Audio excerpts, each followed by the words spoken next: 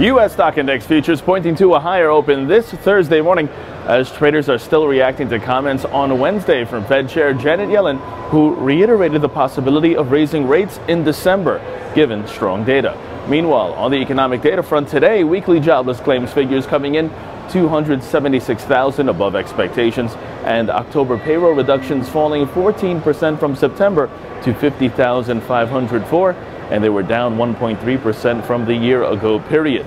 Now, over in the forex market, the U.S. dollar remaining on the upside this morning with the euro dollar 0.1% higher, 108.77. The British pound U.S. dollar pair 0.97% lower, 152.39, and the U.S. dollar Japanese yen pair 0.12% higher, 121.70 yen. Trading Central analysts focused on the New Zealand dollar U.S. dollar pair this morning as it stands below the resistance at 0.6650 and remains on the downside.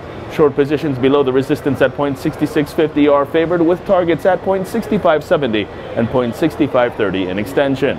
On to precious metals, continuing to see negative trade. We first begin with gold, which recorded a succession of lower tops and lower bottoms since October 28th.